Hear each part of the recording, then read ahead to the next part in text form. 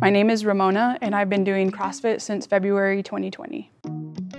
I'm a mental health counselor, so I carry a lot of weight from my clients. You know, I sit with them in their pain and their trauma, and having a place that I can come to for myself and using this as part of my self-care is super important for me. My cholesterol's been high for a while. My triglycerides have been high for a while. It's been really difficult for me to get those to a normal level. Once I started CrossFit, they're where they need to be. I started in February, and in March our box shut down. And so I started doing the at-home workouts. And that honestly really helped me get through quarantine, helped me get through the pandemic. Like, I don't know how I would have gotten through it without CrossFit, to be completely honest. This will be my first CrossFit Open.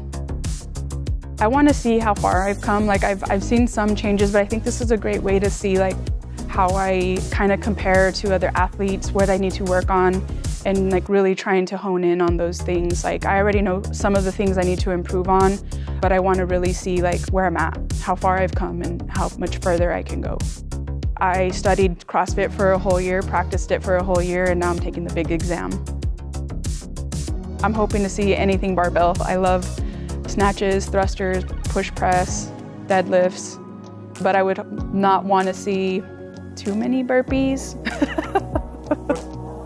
I'm motivated by my family, just being a better wife or a better daughter, wanting to be a good person, you know, and that's the biggest motivator, is putting kindness out into the world.